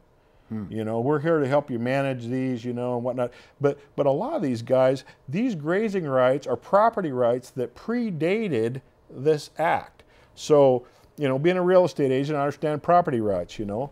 But part of property rights are water rights, rights to water, you know, to access to water, to water your crops. The other thing is these grazing rights. So when you bought a piece of land, if there was public land around yours and you were grazing your cattle every year and you used that, you developed a right by use. So then over time, you know, that was and people were killed for, you know, overstep, you know, water and you know, somebody else comes in and want to graze on your property that you'd already established a right on, you shoot them. I mean, that's, you know, but once those are established, right, as rights, then as they're sold, as that ranch is sold, you're not only selling the property, the actual physical land that the ranch is on, there's also rights on the public lands for grazing and access to water to feed your cattle. So those are all things that go with this. The BLM was restricting the Hammonds, you know, with all the, environmental things, you know, the different animals and things that they're trying to protect and different wildlife. Okay. They start restricting the number of actual cattle they can run on these for certain, you know, used to maybe you run 100 head. Well, now they're saying, well, you can only run 50 this year, and you got to shorten how long you can have them on there. And so all these restrictions are put on them so that all of a sudden they're restricting their grazing rights, and they're charging them for those rights and whatnot. So anyway, the Hammonds had a fight over water rights, and with the BLM, they tried to fence them out of their water rights. They tried to, you know, do all kinds of things. Well, the Hammonds took them to court in the 90s, and they won in state court to say, the state of Oregon said, no, they have a right to this water. It's a water right that it was been established. You can't fence them. You can't, you know, put a gate on that road. It's a county road. It's not a BLM road. Real easement, Yeah, so you can't do that. So anyway, they lost, and the BLM didn't like losing. So these guys have suffered abuse for a long time. And you talk to a lot of the different ranchers over there, and different videos I've seen where, you know, Ken Taylor's done some interviews with folks, with ranchers that have talked about what they've had to put up with, and they're just, they're pushed to the limit here. And so, so anyway, after the Bundys went back, or the Hammonds went back to jail, these folks took over that refuge in the beginning of January. They just occupied it. It was vacant. They just moved in there, and they said, look, this refuge is why the Hammonds have been abused, trying to get this as part of the refuge. We're occupying this 30 miles outside of Bend. The sheriff, as soon as they did that, he barricades the county buildings. He calls in the FBI, he calls in sheriffs from all these other counties to come in and help him protect the people. He's calling the shots. Yeah, but I mean, these guys weren't violent. You know, and anytime you have a group like this, there are those attached that show up that aren't necessarily attached to the group that cause problems. And I mean, personally, I believe they just had some loose cannons in town that were maybe causing some problems. But you know, the fire chief over there, he resigned because, you know, he had heard that some of these things were going on, vandalism type stuff. He caught a couple guys out by the armory there. And so he pulled them over, and he's trying to figure out who they were. And the guy says, hey, well, we're thinking about having a business in town. And the guy the chief says, well, they don't have businesses in the armory. And the guy goes, well, we weren't coming from the armory. And he says, well, I followed you, right? And he said, well, we were looking for someplace to hunt. Didn't add up. So he took down the two guys' license plate numbers, and he had them run. They were undercover FBI agents. Oh. Okay, so he went to Steve Grasty, the judge, and he talked to him. And I saw this on a video. He talked to the judge, and he said, hey, you know, these guys are undercover FBI agents. And he was basically told to mind his own business, and he's an old guy. He didn't matter. So he resigned right there. He wrote out a thing, and he went out to the refuge, and he had a press conference, and he exposed this thing and whatnot. That's how it got But the thing was, the Bundys out at the refuge, people were going out there taking them supplies. They were hanging out there, you know, with fire. So it wasn't like they were violent. I mean, lots of people from the community went out there to see what was going on. And myself, I went over there one day. I was going to go out and see them, but I thought, okay, I'm going to go see the sheriff first. So, you know, I saw Sheriff Dave Ward, and also the sheriff from Malheur County was there, Sheriff Wolf, and he's the head of the Oregon Sheriff's Association. Okay. He was there, and there was another sheriff. Well, anyway, they gave me this song and dance about, you know, how these guys were, different people of the group were causing vandalism in town and death threats and all this kind of stuff. But I had told them, okay, look, if you don't think I can help, I won't go out there. So I didn't go out and meet. I wish I would have now, but I didn't go out to meet Ammon and Lavoie and those guys out there. But so one of the things that they were doing was they weren't just staying at that refuge. They had meetings in different counties where they were actually starting to educate the ranchers about what their rights were, what the Constitution says. And the reason they had to go to other counties was the judge there in town, you know, Eamon came in and he said to folks, look, if you want to, if things aren't happening the way that you need it to happen and you have grievances, you need to form a safety committee of safety, where you list your grievances and you take them to your politicians and you say, hey, here's the things that we need to have happen here in our county that are wrong. So they formed a committee and they started doing this. Well, the judge restricted, they couldn't even have meetings. If the judge or one of those guys wasn't in charge of a meeting, they shut down all the public buildings in town, so these folks couldn't even meet anywhere. So they started, having the meetings in different counties. And so, and of course, they didn't have any violence. There was no gunshots anywhere. Well, Bruce, let me break in at this Go point ahead. in time. Here's it. Now, the question I'm going to ask you now, where are the people's represented? What happened to the governor? Did the governor get involved in the process? She says she wants she it got cleared involved? up as quickly as possible. Yeah, and and then so secondly, the last time the thing I saw, and I naturally look at some of the stuff back in D.C. At the big house, if you will. Right. And I saw Congressman Greg Walden. He was making his speech, Right. and then there was Congressman Earl Blumenauer from this particular county. Right. And the question I'm asking, what's he doing over here? He's not a rancher. He Right. doesn't even represent that Right. area over there. Right. I know DeFazio was up in that area, right? Right. In fact, I was going to ask you, where's DeFazio? So where are the leadership that we elect?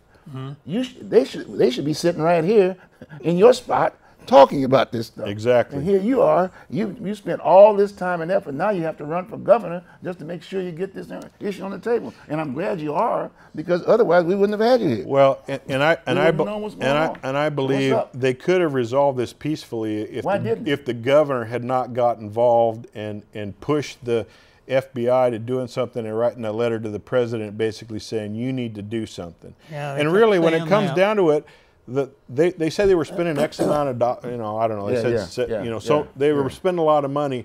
Well, you know what? That was the choice of law enforcement over there to spend that kind of money, and basically all it did was scare the daylights out of the population when there wasn't really, it wasn't necessary, And so they brought in the FBI. They brought the feds, the federal government, into their county to actually take over jurisdiction. Whereas the county sheriff is the one that should have took control of that whole situation, and he could have resolved that peacefully. But he kept passing the buck off, says, hey, it's a federal property. Where's the governor? The So state, right? So the That's governor in pushed charge. the president, who pushed back on the FBI to get it resolved. And what about your congressman? And your senators? Well, then Greg Ron Walden, to his credit, he went. I mean, when he gave his speech, he was talking about the frustration that these ranchers have had to deal with. He understands. He knows the Hammonds. He understands the frustration. I don't believe he thinks that these folks ought to be in jail either. They should be. But was out. he there at the site talking to these? I never saw him on the tube. Well, I didn't see him on TV. at one, I saw him up in Congress, right? But I didn't right. see him doing the yeah, thing. and I don't. And Did he do that? I don't have an answer to that. I don't know. I don't know what what Earl kind Blumenauer? Did Earl Blumenauer show up there? No, site? the only comment that I heard that I thought was pretty interesting was when Ron Wyden said, he basically indicated that these people were viruses, and we got to stop the spread of the virus. What? And so here's where we are. You got one narrative, the government narrative, and if anybody else comes along and says, hey, what they're doing is they have a different opinion. This is unconstitutional. And so you start talking to people about, the BLM shouldn't own this land, this is unconstitutional. All of a sudden, that's not the government narrative. And in fact, I was trying to get this across to Sheriff Ward and Sheriff Wolf. And basically, Sheriff Ward, his eyes kind of glazed over and he goes, man, you sound like one of these. You've bought into this idea. Right. And I told Sheriff Ward, I said, listen, I've been talking about getting local control back and getting control of the federal lands back way before the Bundy showed up. I was talking about that 2 years ago when I ran for governor, when I was going around the state in Eastern Oregon with Dennis Linthicum when he was running. We were talking about that in Eastern Oregon, that we need to get these federal lands back. But now that narrative that the Bundys brought, now it's suspect. So now anybody that is talking about this is suspect of being subversive and anti-government, and the militias are painted in a broad brush like they are some kind of anti-government folks. No, the militia wants to have constitutional sheriffs in every single county that protect the citizens, and they want to have the federal government actually live up and abide by what the Constitution says. That is what they're saying. And when they see federal overreach like this, the militia is ready to come in and protect the citizens if the sheriff won't. And that's what happened in Harney County. So because the sheriff wouldn't do his job, because Kate Brown, you know, was pressuring them, I mean, but they were pushing this. So these guys were on the way to Grant County, which has a constitutional sheriff. Sheriff Glenn Palmer there, constitutional sheriff, doesn't allow the federal government to operate with police powers in his county, right? These folks were going to meet 300 other people where Ammon was going to do some education, Lavoie was going to do some educating. One of the gals that was in that car, her and her family were going to sing. They sing patriotic songs. Well, it was Victoria Sharp. She was going to sing with her family that was already there waiting for her. And they ambushed them in that canyon. Yeah. You guys seen the video. I mean, you know, they had the roadblock set up there. That was a deadly force type roadblock. I mean, they were shooting at them from the get-go. As soon as they pulled them over, you know, the testimony from the two gals were, you know, they stuck their hands out, head and hands out and said, hey, look, we got women in the car, and they shot at them right away. So when Lavoie took off, I mean, he was obviously, he was thinking he was going to get to Grant County, have a constitutional sheriff protect him, and you know, get out of the situation. When he came around that corner and here they were, you know, and I think if he really wanted to hurt somebody, he would have just plowed his truck right into that thing, but he didn't. He veered off to the side, and you know, you see the guy shoot his windshield out, you know, and he veered even further off because he didn't want to hit that guy. So I don't think, I mean, there's some videos out there where Lavoie talks about stuff.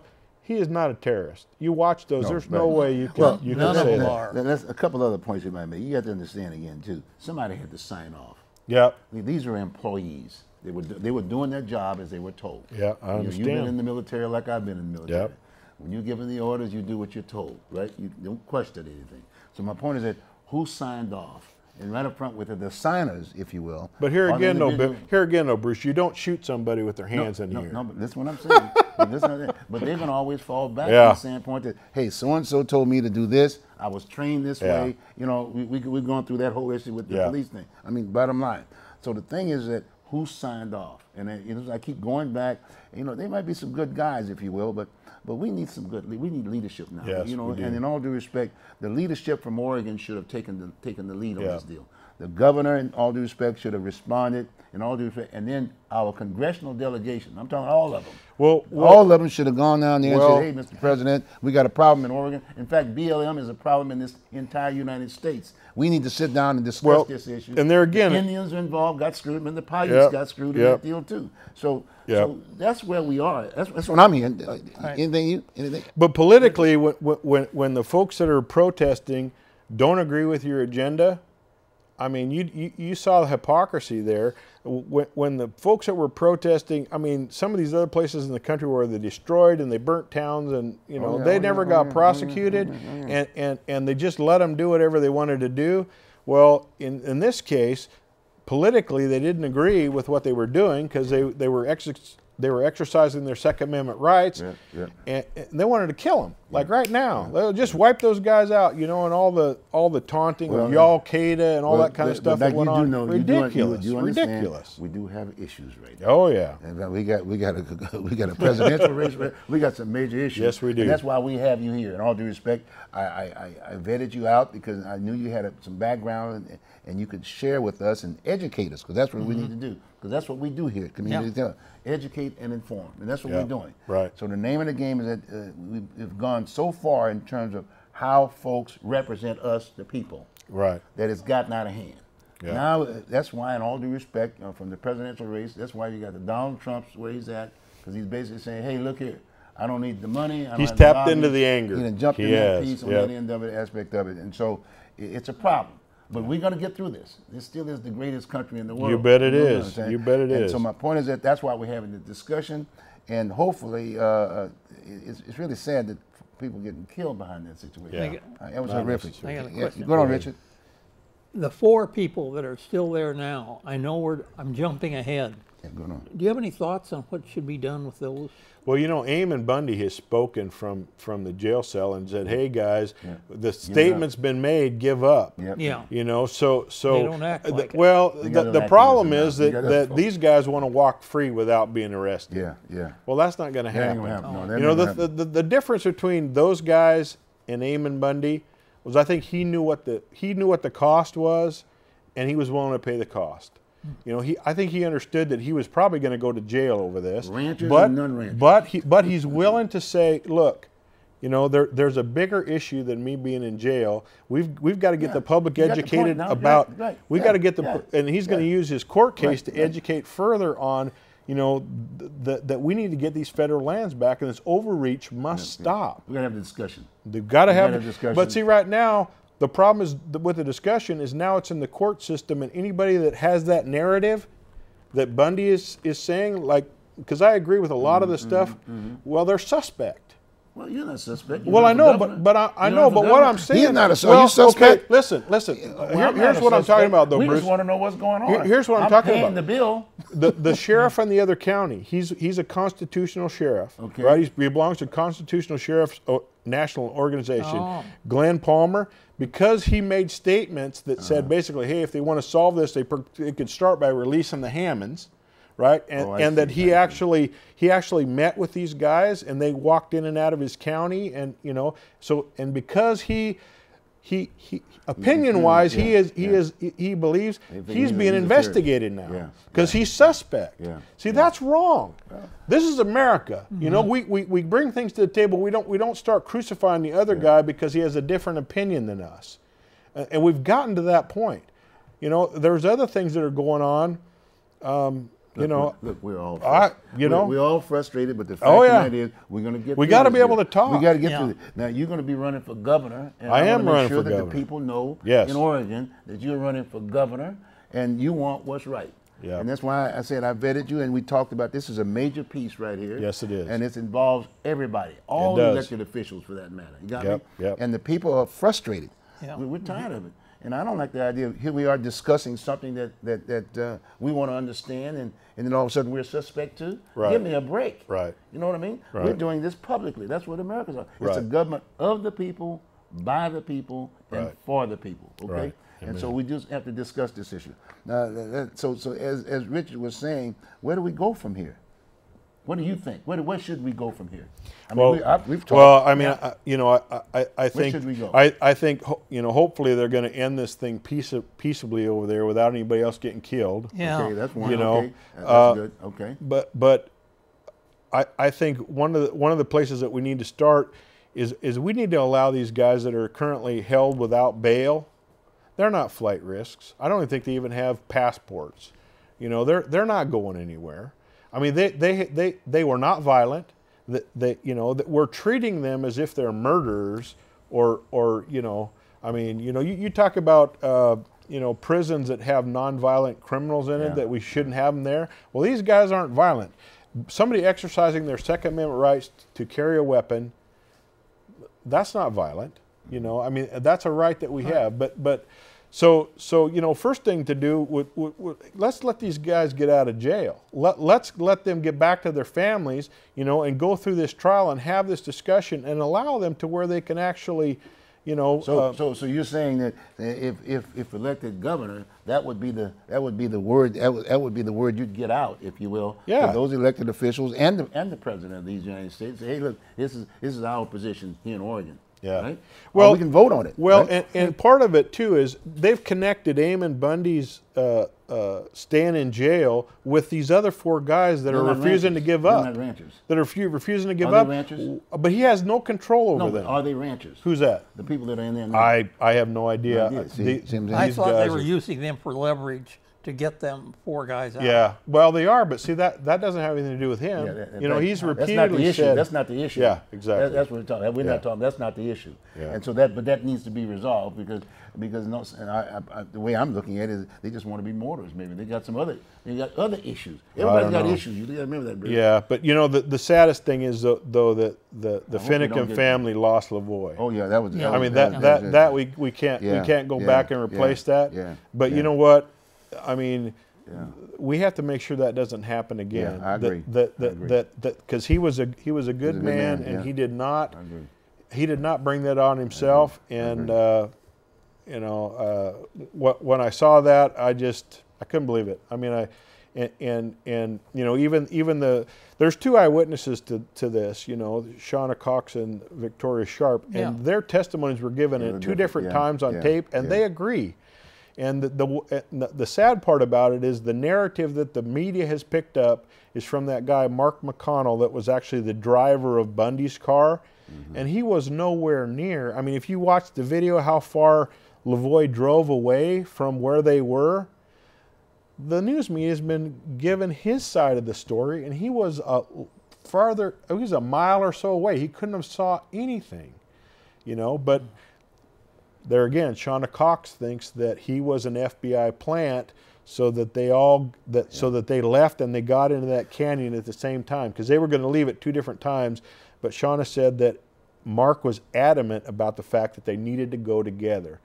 And after the fact, she thought about that and said that was odd, because some other people had already gone ahead, but he wanted to keep these two vehicles together, and of course he was immediately released. He was not one of them that was charged and kept. He was immediately released, and he made a video right away that and one of the women you saw, Sharp, I think, was released too. She was an 18-year-old girl that had basically was going to go sing with her family patriotic and Christian songs as entertainment for these 300 people that were meeting. You know, because part of the thing, these meetings, these are patriots, in my opinion, because they start these meetings with pledge allegiance to the flag and a prayer and some great music, and then they go into talking about the Constitution and what it says and what rights you have. Bruce, now you do understand nowadays. That's patriots. Yes. But you got to understand nowadays we don't do that as much as we used to. Well, I know. We don't do that now with schools. Because it's not politically correct anymore. Well, bottom line is that, I mean, that was the glue, if you will. That was the glue that put us all together. I mean, we represent many flags because we're all immigrants in many ways. Well, and it's amazing, right after 9/11, what happened? We were singing God Bless America on the Capitol step, the churches were full, and you know, all the patriot thing going on, and then how quickly did that go away? Well, you know why, don't you? Because the bomb could be coming on me. Well, yeah. Is that a petition? Yeah, yes, it is. He's trying to. I'm working on getting my voters pamphlet done by petition, so I'm working on collecting 500 otherwise he had to signatures. pay. Otherwise he had to come up with the money. But he's working. He's a hard-working guy. Oh, yeah. And he's willing. He stopped knocking on doors, and he came all the way down from where you live now? I live in Mahama, about 25 miles east of Salem. You drove all the way down here. I work out of the Salem market real estate. Well, you know, in all due respect, you know, I really appreciate the fact that you've come down here with us to talk about these issues, because this is a major issue. Yes, it is. And it's a very important issue. And I would hope that, in all due respect, that maybe the presidential elections get involved in this piece, because this would really put it to the table and have that major discussion. Right. Because you got media in one aspect of it, and they're doing whatever they're supposed to do. And the problem with a lot of the presidential candidates, they're from states that and they got issues too. Well, they're from states that the federal government doesn't own over half of the state. You know, so they're not seeing the federal BLM overreach like we are. That's why we've got to have some solid leadership from our state. We got a congressional delegation. I mean, I remember Ron Whiten when he was sitting right next to you, right there, when he was a state representative. Okay, I interviewed him. You mean back when he actually lived in Oregon instead of New York? That's right. But he's still, as far as I'm concerned, they're all good guys. We got to kind of prioritize it back. Yeah. That issue with BLM was a big issue. Yes, it is. And so we got to bring all this stable to the table. Even the Paiutes, the Indians, were ripped off big time. So that needs to be brought to the table in a civil way. You got my point? Yes. But we got all these other issues that are around that people are looking for some vehicle so that they can take their issue to the front of the line, right? Right. You understand what I'm saying? But this is a sad note. And I don't know how much time we got, but I wanted to mention the kind of the one thing I think in this governor's race is very, very important. Sure, go on. And that is Kate Brown has made it clear that business is not welcome in Oregon. Oh, okay. I mean, she has said that she's gonna currently the businesses pay $1 billion everybody in business taxes, and part of that's his gross receipts tax that they pass, which is nothing more than a backdoor sales tax. What's a gross receipt tax? Gross receipts tax is businesses pay. doesn't talk about profit, doesn't have anything to do with profit. It has to do with their total gross receipts that they actually sell. They've got to pay a tax, a percentage, based solely on the gross receipts that that business sells. So like a rent, sort of like that rent. well, to you come know, here, so to speak. yeah, but it doesn't. But you know, I mean, I'm so just throwing to be able to collect that tax, Okay. they have to raise their prices Right. to consumers like you and me Yeah. to cover that tax because they know it's going to be a certain percentage, and so they got to whatever they're selling, they got to just like a sales tax, they got to have that amount tacked on, which just makes them uncompetitive. wrong. It Well, makes them you gotta uncompetitive. have a profit margin So somewhere, so the governor is talking about raising that by 250%. We're talking about going from $1 billion every biennium to $3.5 billion every biennium. And then that's going to kill the big businesses, or they're going to. So here's what I see. They're just by talking about that, Oregon doing that, any businesses that were thinking about coming to Oregon, they're not. And any businesses that are currently here, they are planning their exit strategy right now. Okay. So they're killing us. And the other portion of that is the $15 minimum wage that they're talking about. You know, and I know a lot of people that are making minimum wage now look at, wow, I'm going to get a raise. Well, you know what? You're going to get a raise, but your cost of living is going to go up so much more because that $15 an hour, you're not going to be able to purchase the things that you used to purchase because everybody's having to pay that. So it's going to unproportionately cost the workers that are making the $15 an hour raise, and I'll bet you there's quite a few of those that are going to lose their jobs because a business can only afford to hire so much in labor costs, right. and so they're going to cut some people. So it's going to cost jobs. So between those two, running business out of the state, raising minimum wage, you're killing the state of Oregon, and you know, and she's backing. The unions have said, hey, we want this gross receipts tax. PERS has got a big hole in it. We got to cover that somehow. Right.